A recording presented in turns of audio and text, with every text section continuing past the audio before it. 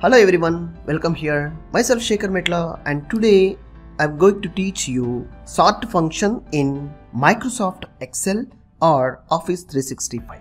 Yes, this spreadsheet software will use for many of Office automations and making data analysis and data analyst for your career and saving more time. If you are new to watching this video lecture, please do subscribe now for more interesting videos on Microsoft Excel and real-time coding and what you require to have an example scenarios with the source code from this channel. Shall we start now?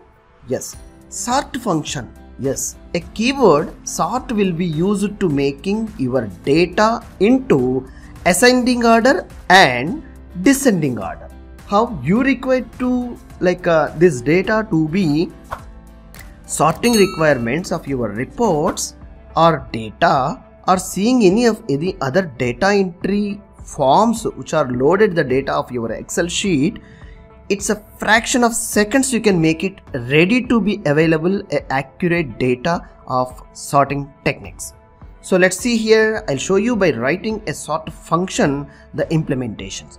Here is a sample data which I have taken for zone, salesman, item, quantity, price and total.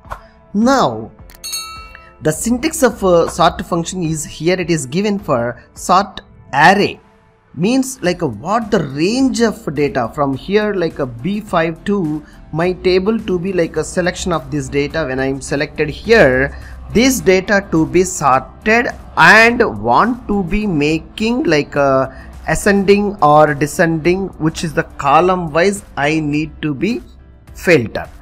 And now another one is once it is done and you can make it sort index. See here very detailedly, here I am specified all these things here. Array of the range of containing the values which we want to sort in a table, and sort index comma, it's an optional. So the optional means it may be or may not be, it's not mandatory.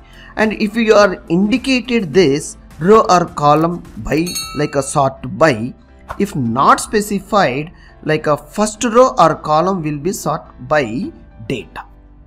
Got it? And sort order. So here it's again an optional and it's a number. Means if you specified in this position by 1 will be treated as ascending order and -1 for descending order. If not specified anything, default ascending order will be taken care. And the next one, the fourth one, by column.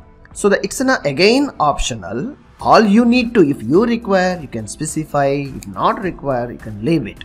The optional parameter, the logical value may be true or false, you have to specify. False to sort by row and true to sort by column.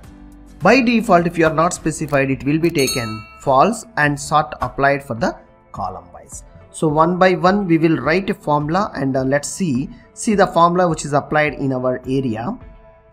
This is the data from here to here I am going to taking. So how I am write selection here in the zone and here equal to sort function tab. Now array, what the range from here to select by click the mouse and select the data, rows and columns combination of a table. Its a selection is done. Now sorting index, what the index means, each column will be treated as index position. So 1, 2, 3, 4, 5, 6 columns are here. I am looking a sorting order applying by item wise. If you want salesman, if you want zone wise, whatever you want, you can take it. Item I am taking means 1, 2, 3. Third index I am taking. So third I have a specified comma. And see, immediately my function is suggesting me, Excel is also suggesting me to 1 ascending and -1 descending. So I am putting 1 comma, and the next immediately it's asking by column. Sort by column, it's a true. Sort by row, it's a false. What you want, you can specify and have it. So I am trying the sorting is by row wise. So T, yeah, false, F-A-L-S-E.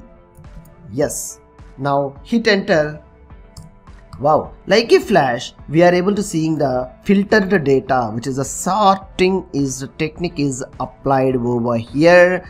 And you may observe the specifically like a third index item, you need to focus to identify how it is like a sorting is applied or not.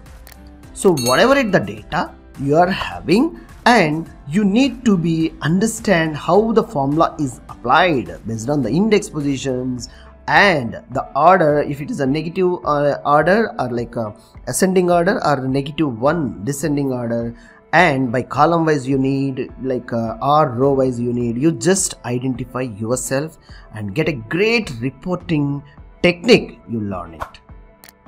I hope it's a super easy lecture to learn all these things now. We'll catch you in the next lecture. Please do subscribe for more interesting video lectures from Hari Systems. Thank you.